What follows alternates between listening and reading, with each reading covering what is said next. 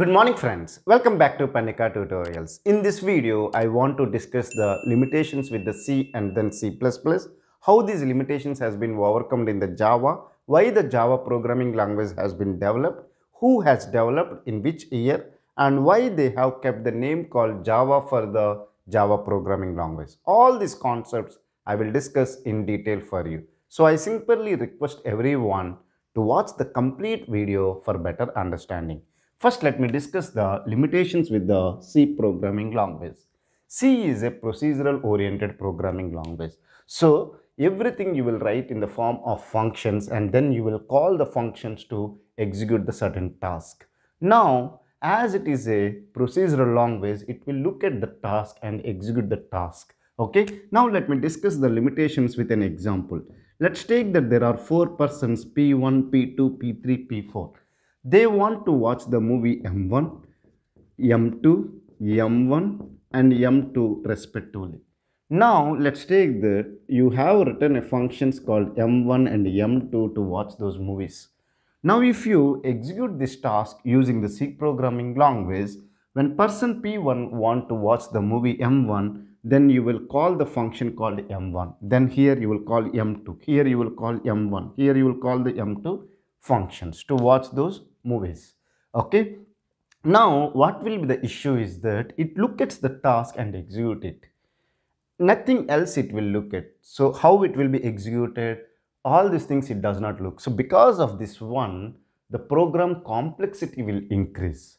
To reduce the program complexity, they have introduced a concept called class. Now, if the person P1 want to watch the movie and P3 also want to watch the movie, they will make the movie M1 as a class. Okay, and P1 and P3 are the objects for the class M1.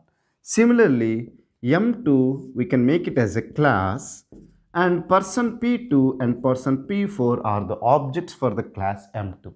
This reduce the program complexity. So, C with class has reduced the program complexity. So that is what the first they have kept the name.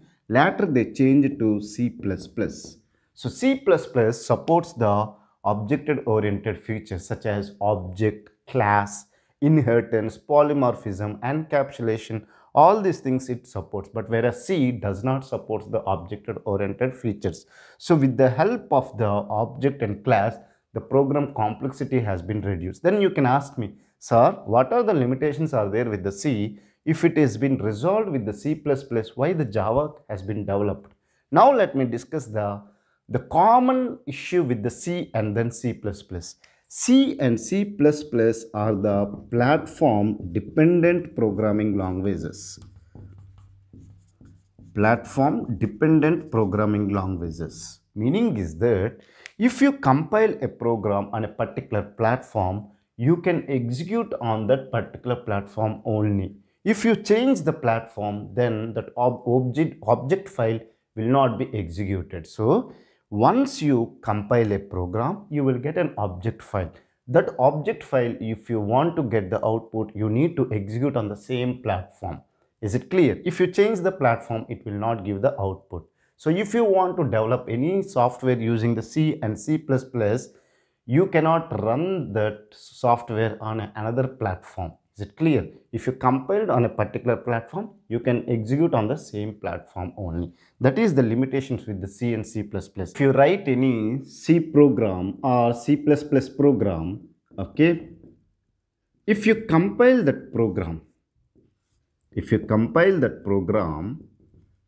is it clear?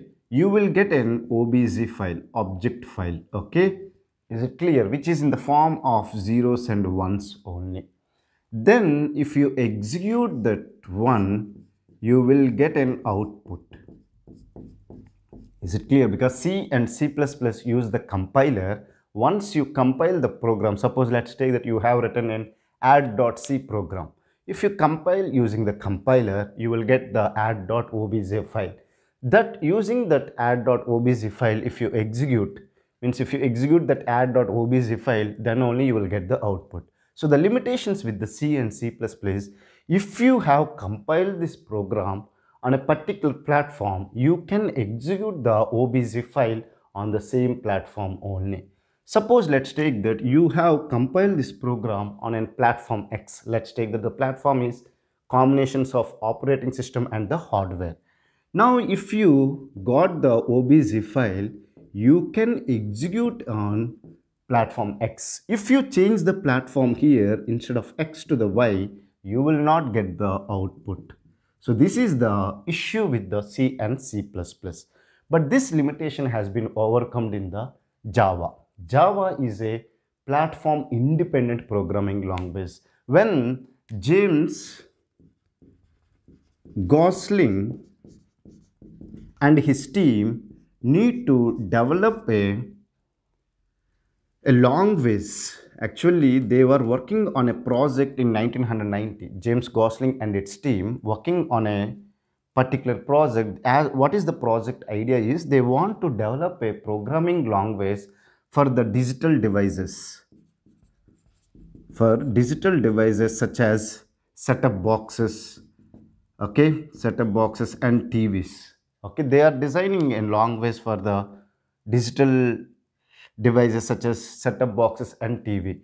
They have understood the limitations with the C and C++ because they are platform dependent. So their idea is to develop a programming language which is a platform independent. Okay, then they have developed the Java. First they have kept the name called OAK. Whatever the platform independent programming language they have developed, they kept it as a OAK.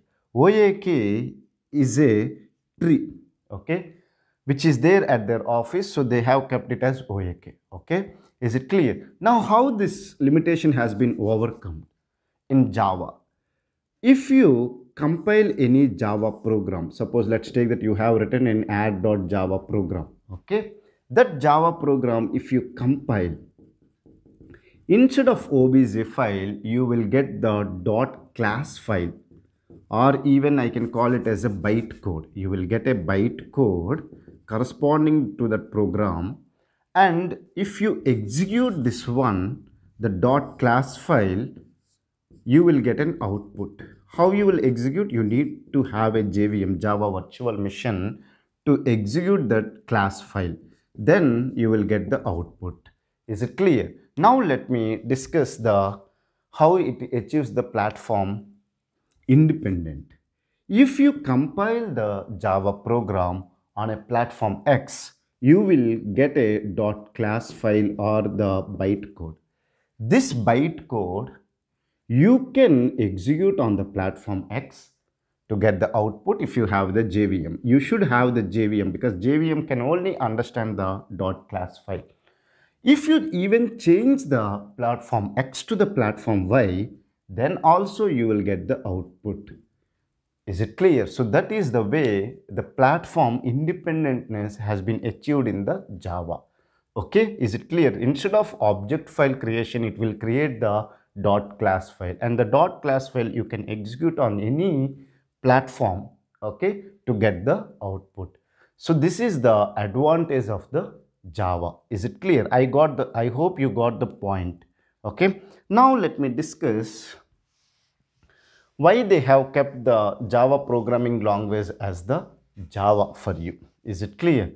Now the Java, initially they have kept it as a programming language called OAK, and then they were thinking to change the name. Okay, they have come with several names like Silk. Okay, several names they have tried, but finally they kept the Java. Why it is that when this team, James Gosling and his team members were developing this OAK language, they have consumed lot of coffees every day. They are used to take the coffee. So you know that coffee beans is very famous in Java island. Okay, is it clear? So as the coffee beans is very famous in the Java island, they have kept the name as Java. They used to think several names like Silk, other things, but finally they kept with the Java. Is it clear? So I hope you have understood what are the limitations with the C and then C++ and how these limitations has been overcome in the Java. So if you want to work with any Java, you need to install the JDK. Is it clear? Java Development Kit. Okay, once you do it, you can write the Java programs and then it will generate the bytecode. Okay, and then it will give the output. And one more thing I want to tell you. The C and C++ are the compiled based programming language. See, you know that if you have a high level language like C, C++, Java, Python, all are the high level language the end user can understand. Is it clear? If you take a C programming language, it will have hash include std_h, int main. So all these things are in the form of English. We can read it. But machine will be language will be in the form of zeros and ones. It will be very difficult for us to understand it. Am I right? Similarly, we have the assembly language. It will be in the form of, suppose if I want to perform A is equal to A plus B, then I will write it as add A comma B. Okay, so the assembly language and machine language are the platform dependent, and it is very hard to write programs using the assembly language and machine language. So that's why the programmers always prefer to write the programs using the high level language. Now, programmer will understand the high level language. Okay, but the machine will understand the machine level language or the low level language. So you need a translator to translate the high level language to the low level language. So we have two translators. One is the compiler and another one is the interpreter. C and C++ are the compiler based programming language, whereas Python is an interpreted language. Now Java is also an interpreted language. Now how it is an interpreted language is, you will compile the program using the compiler to get the .class file. After the .class file has been generated, JVM will have the interpreter and also it will have the JIT compiler. You will have the interpreter and also the JIT compiler to get the output. Is it clear? So you will compile the program and you will get the .class file. That file you will give to the JVM and to get the output. So, and one more advantage of the Java is, once you compile the program, if you get the .class file, you can run it on any other platform. You no need to compile it again. You need to have only the JVM, because the .class file can be understood only by the JVM. So that even Java, their main object is to compile once and run any number of times. But whereas the C program, if you compile, you can run it on a particular platform only. So with these things, I hope you have understood the Java and what is the motivation behind developing the Java. If you still have any doubts related to this concept, feel free to ask me in the comment section. I will try to clear your doubts as early as possible. Thank you for watching the complete video. Have a nice day.